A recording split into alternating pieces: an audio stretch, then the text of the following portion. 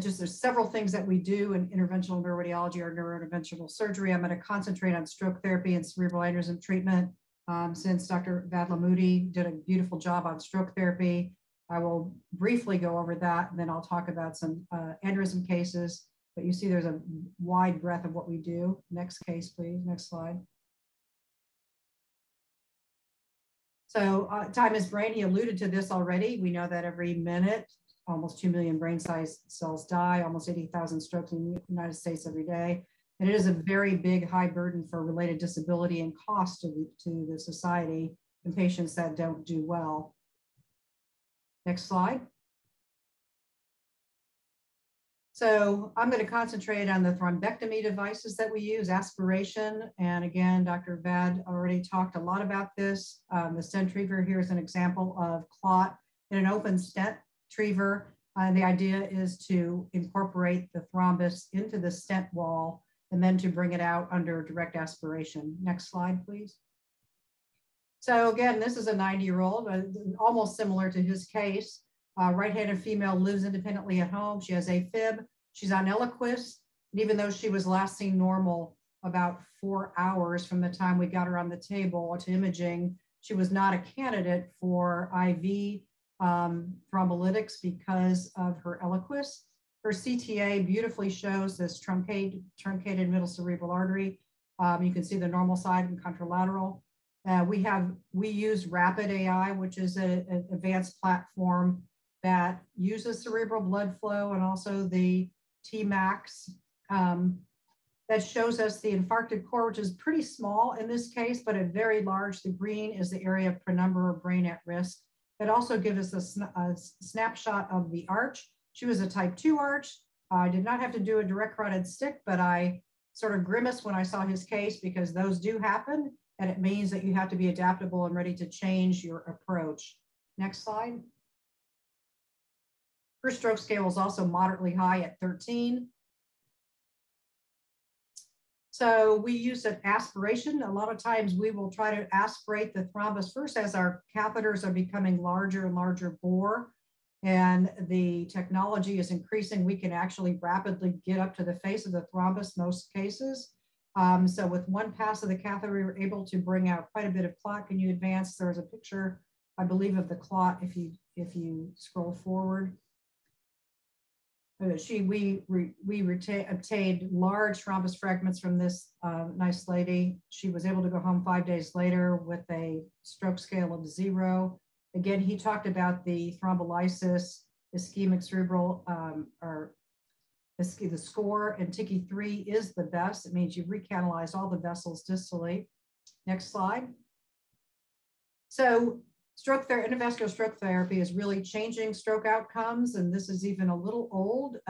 There's just positive movement all the time. There are several trials ongoing. Remember, we started this with our first endovascular tool in 2004. I was around and used the Mercy device.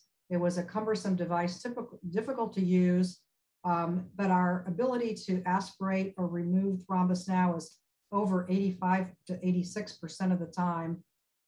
You can see compared to the non-endovascular treatment arm that we really are making an impact in patient outcomes, and that's our goal. Next slide.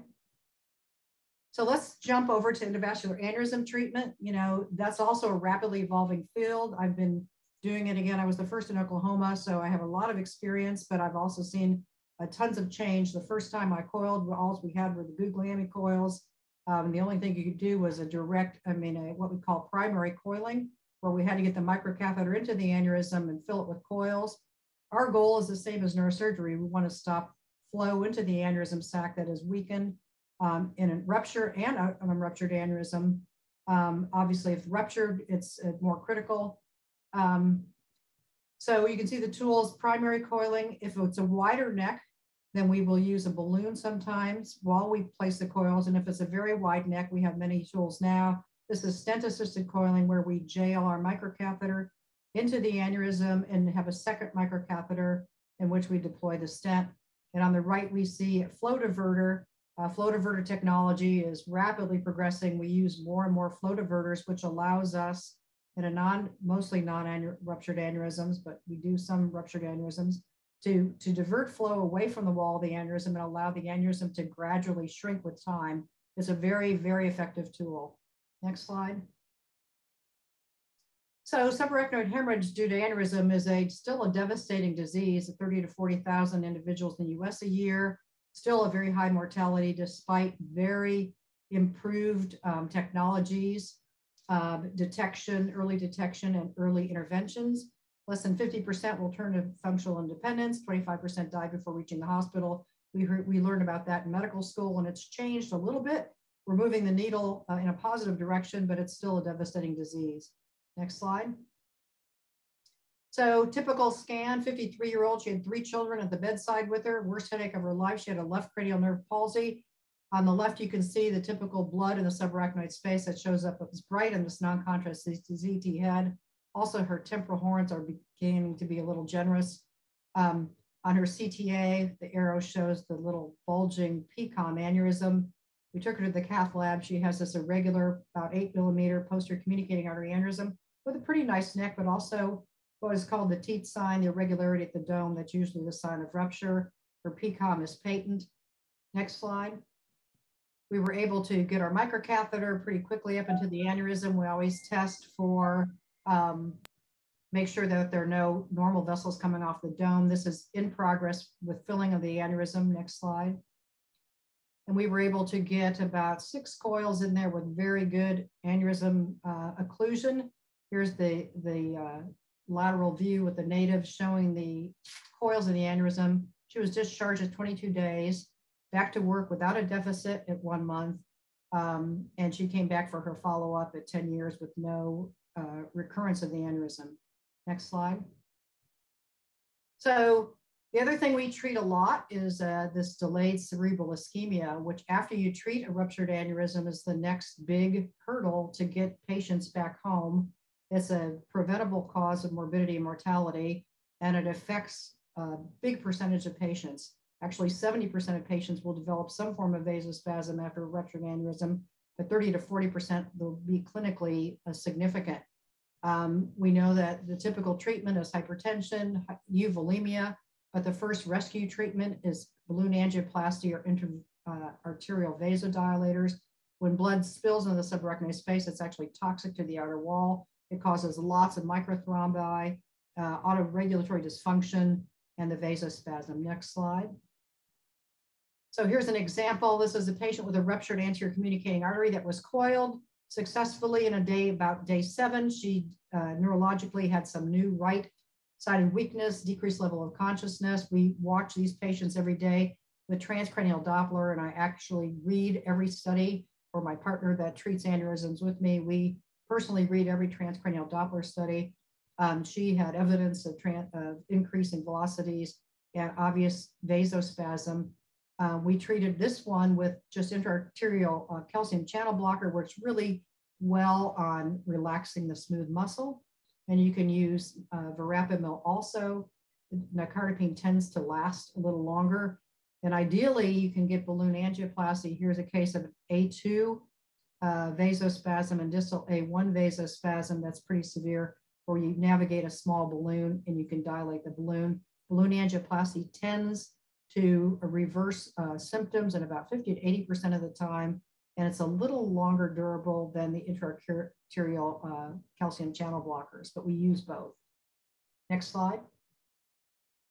So why do I love what I'm doing? And for the medical students that are out there and people in IR, this is a rapidly changing field, and I've seen many interventions and things just getting better. We are really involved in patient management. Just like Dr. Desai said, we have to be involved in the critical care management of these patients, recognizing the complication, but we are in lockstep with a multidisciplinary team. We always talk about blood pressure parameters, what we're doing, and looking at the imaging and letting our neurosurgery colleagues and our neurologists that are neurointensivists know what's going on and what we're planning for the patients. So we do participate in ongoing trials. We really positively interact with patients and families and have the ability to impact lives. Next slide.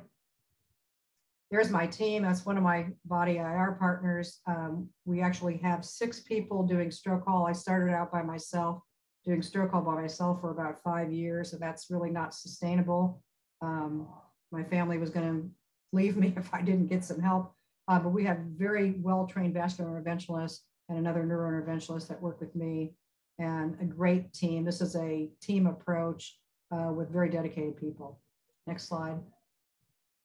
That's my daughter.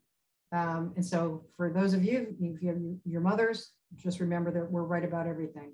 Thank you very much, and thank you for the invite